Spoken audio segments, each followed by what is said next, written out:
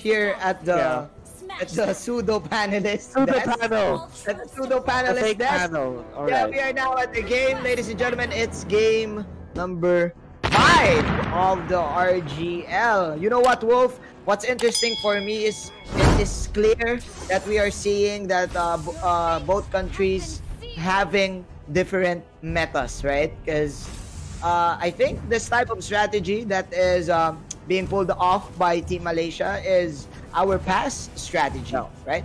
Probably 3 months ago. So I don't know. Yeah, I clearly agree with you that this is the easier route for Team Philippines, just to funnel the carry and land all the damage. There you go. So Galaxius main is from Philippines, right? Yep.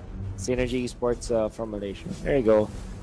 Now, as we can see, it's easier for the carry to get the farm. It's still even evident on the farm that you're seeing right now. 600 gold already available for this carry.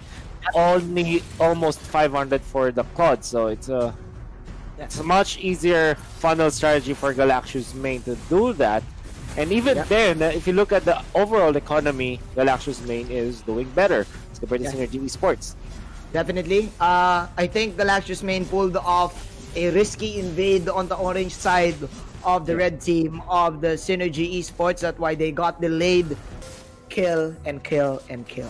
Yeah, I think that's true. I'll agree with that because you want to make full use of your own kit, which is this time the killing spree that he chose. Yeah, or I could probably be wrong. He probably decided to use this just to outplay in certain type situations, especially in the late game. So yeah, I don't know. We shall see. We shall see. So far, a big economy lead coming out from Philippines, Galaxius main, and okay. So Zero finally gets his level 4. The Esmeralda, still a lot of XP lead. Maybe if we can look on the XP chart, maybe we can see who's leading by now. So it's heavily in favor of the blue side. See, that's 1,000 more than okay. So it went down to just 500, but still, that's a lot of EXP that they gained. They are even trying to invade this time. When they go for, they weren't able to get it, but it's okay. They get the kill. That's the first kill. Kaja is gonna be the exchange, but Selena dumps into the wall, and the dash will not complete. I would take that trade. Galaxius main winning that one, getting 2 kills plus negating the purple buff, and will finally get their buff on their own. Carry, Mr. I can't read his name. Yeah, I can't. I can't. Something. Yeah, it's too small. Yeah, it's too small. For our screen, Jinbu. Yeah. Okay. It doesn't matter. As long as it's the carry. DT. Yeah. Okay. We can call him DT now. I'm DT, sorry, guys. Okay. Sorry, it's man. letter D and it's letter T, and that is what matters in the end. It's like dude something, Yeah. Like, I think they all start with day. This could be their squad. Anyways, Turtle fight now, man. Jane, as the Kufra will miss the mark. Turtle will be taken by the Kaja this time. And there's no wild charge to cancel this ultimate now. Kufra is gonna fall because of that. That's gonna be a secondary kill onto the X-Borg.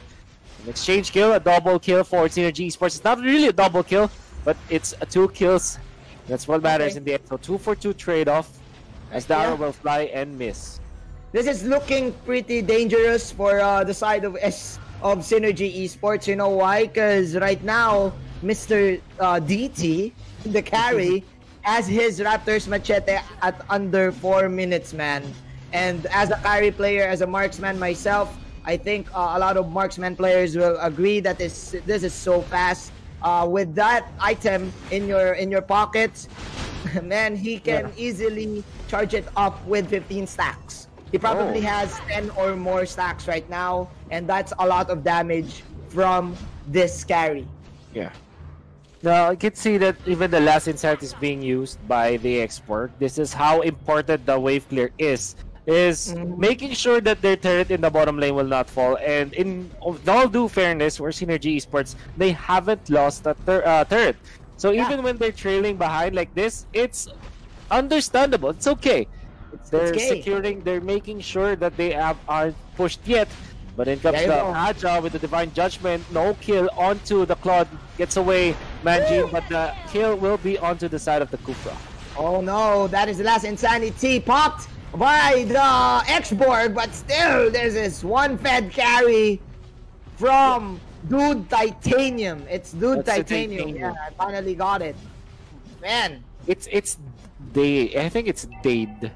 Yeah, no, it's Dude. It's Dude. It's Dude. Okay. Someone, Dade. Yeah, it's Dade. Okay. No, maybe it's their clan. Maybe it's their clan. Yeah. Or their team. Mr. Or whatever. Titanium. Can touch him. He is Titanium, right?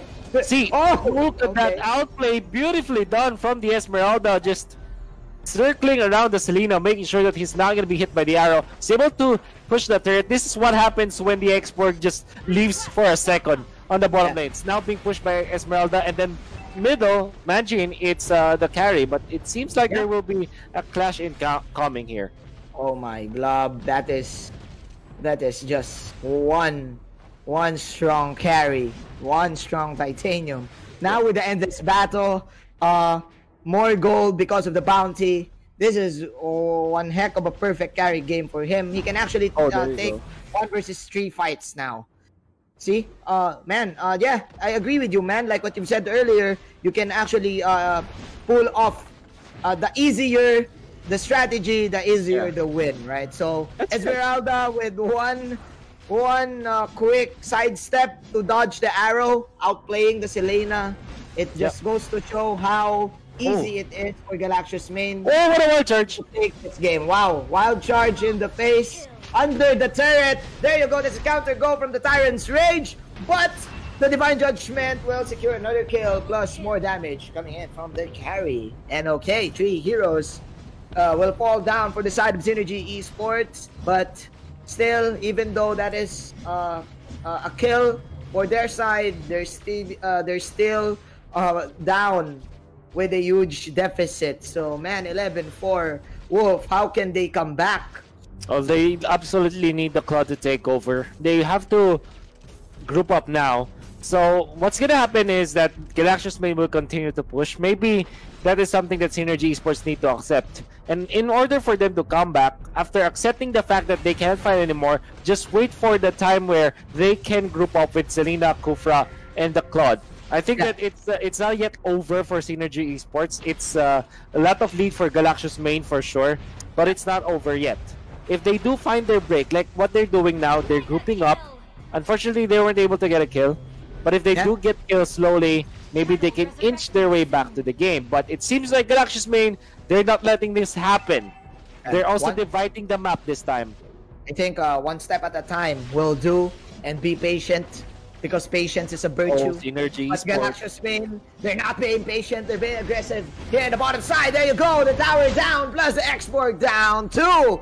Man, Galaxius main, the main antagonist of the Marvel Universe, Galactus. It rhymes with their name. It rhymes. Yeah, it rhymes with their name, and it rhymes with their skill as well. Right? Here we go. Galaxius main taking down the tower as easy as pie, and I think it's clear that they're owning this game with a huge margin in terms of gold and damage too.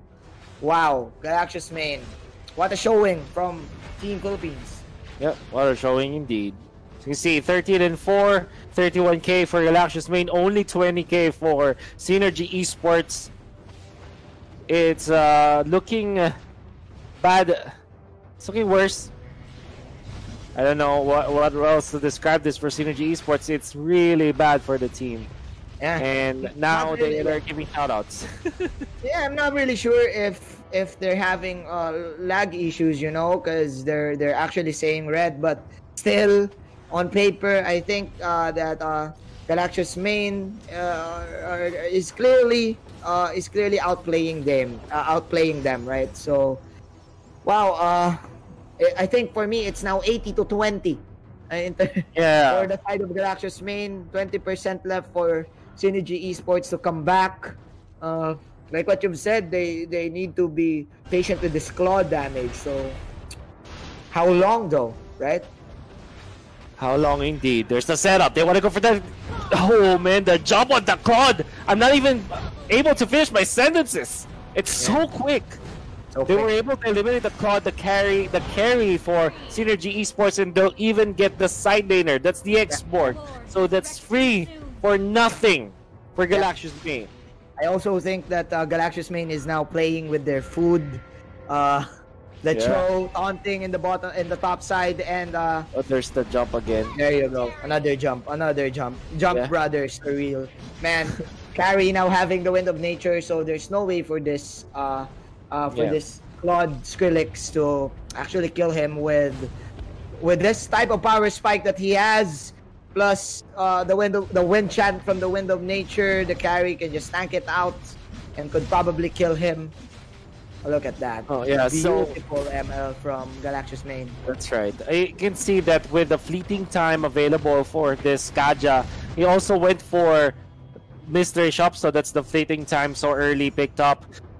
This meant that they will have divine judgment almost always up, and you can see the back-to-back divine judgment plays, helping Galaxius main to secure their ticket to the Lord, and might even have secured the game already. For Galaxius main. Yep. But still, Synergy Esports holding the door. This is the greatest Malaysian defense. There you go, ladies and gentlemen. The carry! The carry falls down, and let's go! Synergy Esports Malaysia! Truly Asia! Wow. Proving a strong thinking, 3 heroes, and now defending their tower, defending their base. There are no minions. Wow, what happened, man? A classic Filipino impatience for Galaxius main. And I think you also said that there was a time where Galaxius main are playing with their food. And that's exactly what happened in there. They thought that they're strong enough that they can really dive against Synergy Esports. That's such some disrespect. Because the thing with Mobile Legends is, even when you're stacked up, you cannot do those kind of dives. Oh, what a nice dive in there from Azurit? Azumaril. I don't know.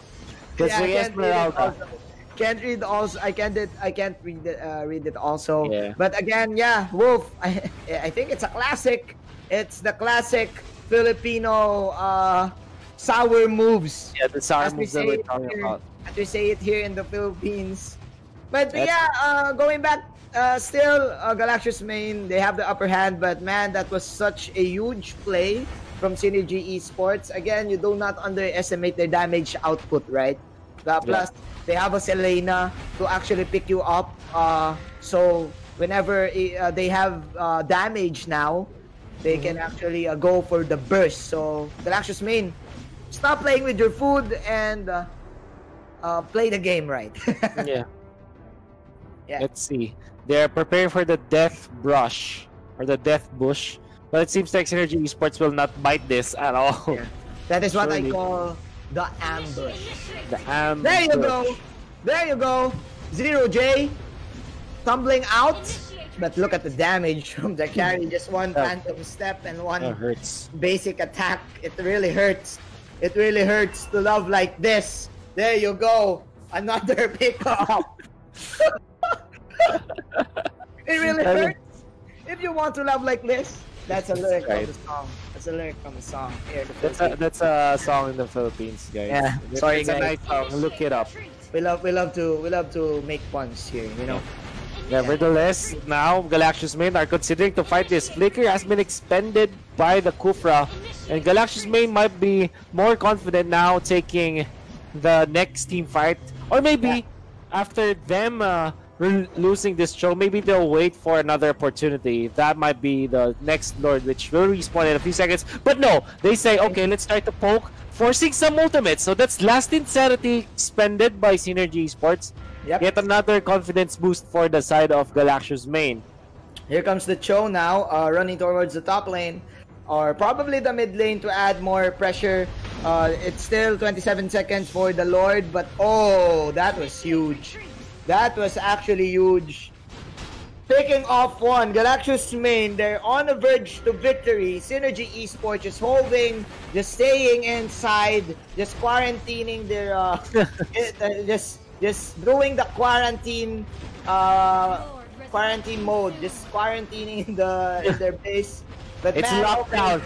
It's total lockdown. It's a lockdown, but there's the Claude with the ultimate. Okay, so that's 2 kills in favor of Galaxius main and Synergy Esports. Oh, sorry, in favor of Synergy Esports. And it's another stumbling block that Galaxius main had to and look at the plateau.